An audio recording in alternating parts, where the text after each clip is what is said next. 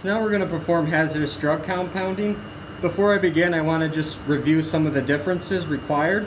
The first thing is in the primary engine control unit itself. So you'll notice, if you remember, this is a vertical flow hood rather than a horizontal flow hood. Because of that, I'll be using a modified aseptic technique. Also, some of the other differences include the fact that we need to have some type of mat that could absorb any potential hazardous drug leak. So that's the purpose of the mat here as well. In addition, you'll notice that the bag is placed with the port facing me rather than the opposite way. And again, that's because we're working with a vertical flow rather than a horizontal flow.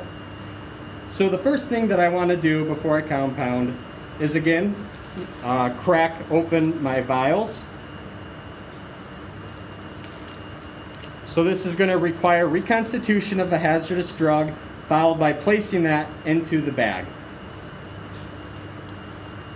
So just as you would with non-hazardous compounding, we do want to make sure that we use sterile alcohol wipes to clean all points of entry that we're going to be working with, using a different area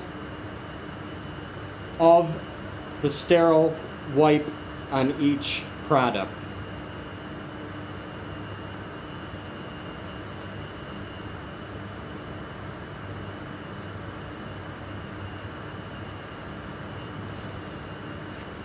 Once this has been completed, we can assemble our syringe and needle.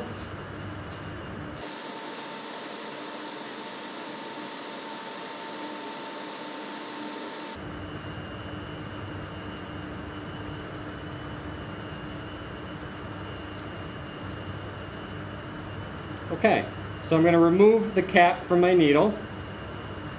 Now today we're going to be compounding for what we're going to call doxorubicin, which is a chemotherapy drug. So we're going to reconstitute this vial with 10 mL of sterile water for injection. So I'm going to pull back my syringe to 10 mL and replace that volume of air into the sterile water. As I enter, I'm going to make sure I go in at an angle.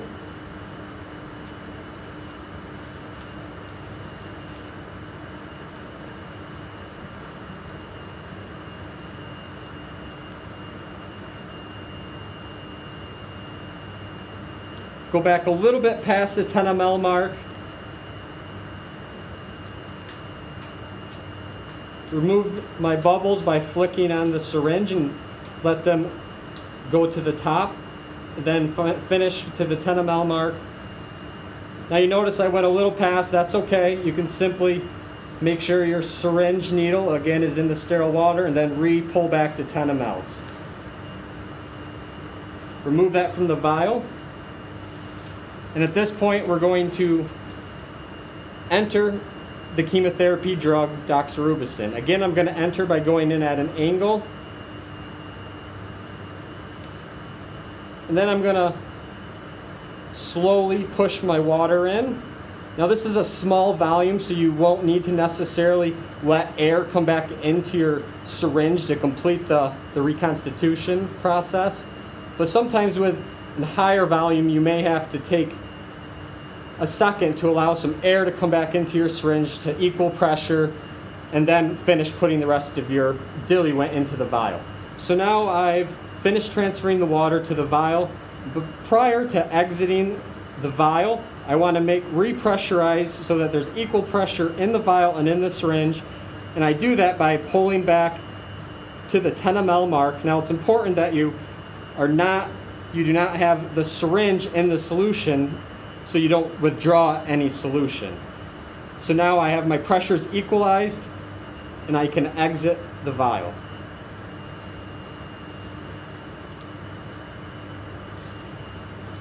Set my needle down, gently swirl the vial.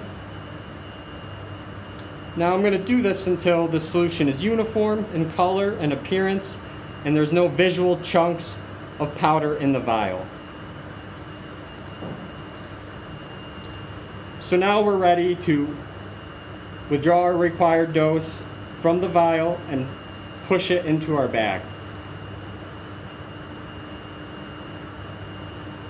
So we're going to be withdrawing a dose of 6 mLs today. One key consideration when you're performing hazardous drug compounding is you would never want to draw a dose that's more than 3/4 of your syringe size. So for purposes of this, with a 20 ml syringe, if you had to draw a volume greater than 15 mLs, you would want to use the next size up syringe. And that's due to the fact that if we send a syringe with hazardous drug to the floor, to the unit, that's filled higher than 3/4 of the way, there's a higher potential for that to leak or to spill and causing hazardous drug exposure to nursing, patients, and family. So now we're going to be withdrawing a 6 ml dose. I pull my syringe back to the 6 ml mark, remove the cap, enter the vial at an angle again. I want to push my air into the vial prior to flipping. Once the air is in, I firmly hold on the plunger, flip the vial upside down, and then allow the pressure that I've entered into the vial to begin refilling the vial with drug.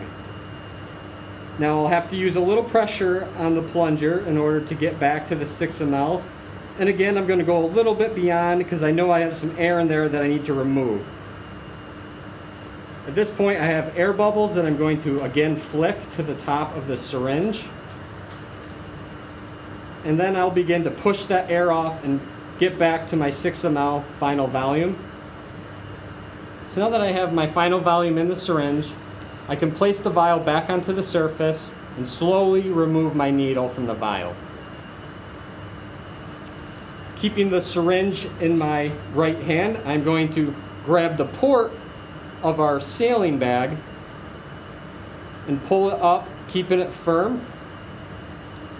Now I'm going to enter the port and inject my drug into the bag. Remove, and again using the scoop method, recap. Place my syringe in the hazardous waste bin if we had one here.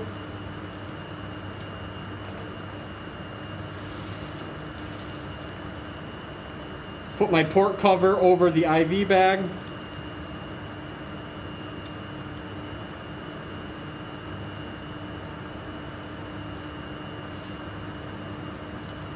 So at this point, before we label the bag, we're going to decontaminate the bag. So as I perform hazardous drug compounding, we have to consider that the bag itself is now contaminated with hazardous drug. Before sending that to the floor, it needs to be contaminated. Products that decontaminate include sterile water, sodium hypochlorite, hydrogen peroxide, as well as sterile alcohol. So we're going to be using our preempt wipe, which contains hydrogen peroxide in it. So to do the decontamination, we simply, with one stroke, wipe the entire bag as well as the tubing, because that has been contaminated with drug as well.